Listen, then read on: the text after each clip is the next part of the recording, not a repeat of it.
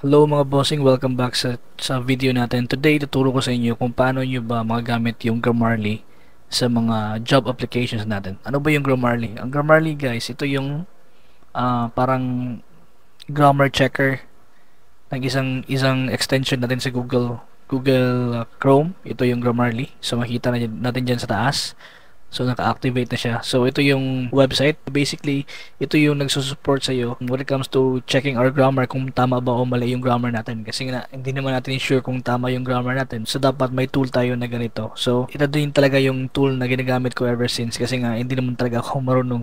Hindi naman talaga ako 100% na marunong din sa grammar. So, may mga times din na nagkakamali tayo. So, may mga tao din naman na well-versed naman din sa grammar. Pero, kung hindi ka sure sa grammar na ginagamit mo, you can just install this application or extension sa Google natin. So, ano ba yung trabaho ni Grammarly? So, example, if we're going to go here sa online jobs, if i-check natin to, i-try natin mag-apply.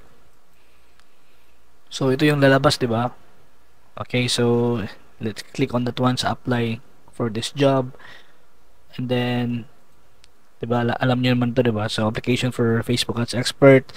And then nakita niyo 'yan? Ito yung tinatawag na ang function ng extension natin. So, if ever na mag-type kayo, hello, basically, yung gamit ng extension natin is i-check lang yung grammar nyo kung mali ba or hindi.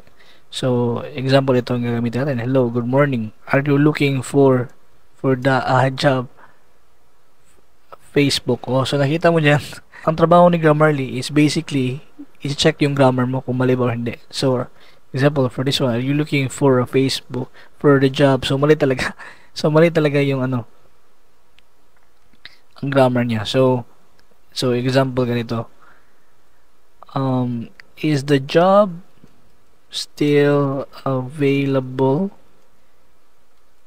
Use example, magkamali tayo sa grammar. Let's say for example, I am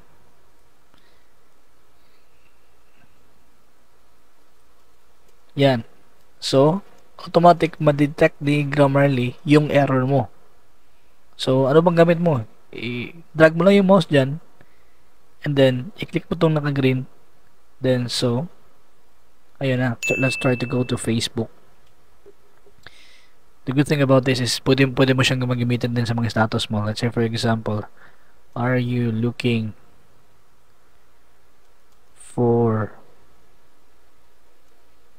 as the job? So, yan. Example yan. So, makita natin dyan na magka-error na siya.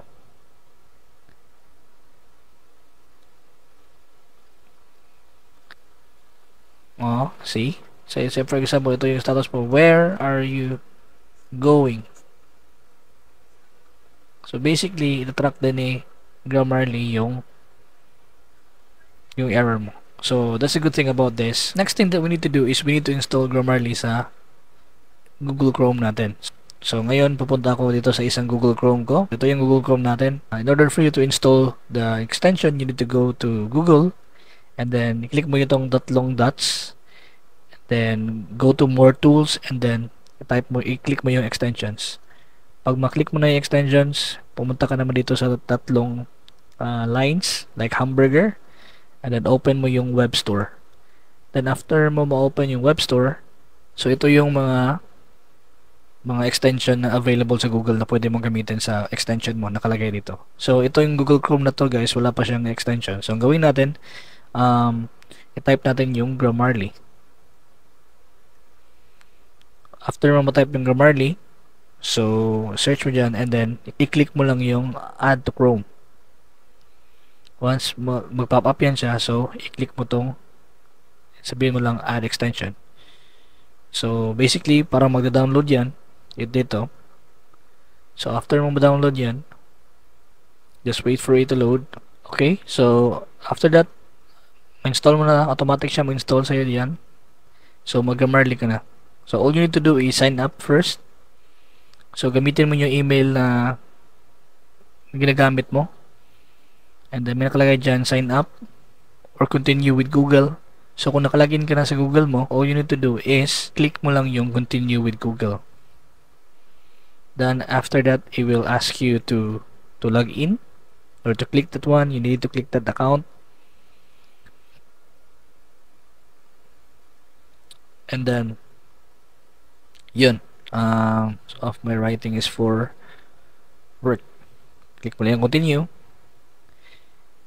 I want to help with spelling and grammar.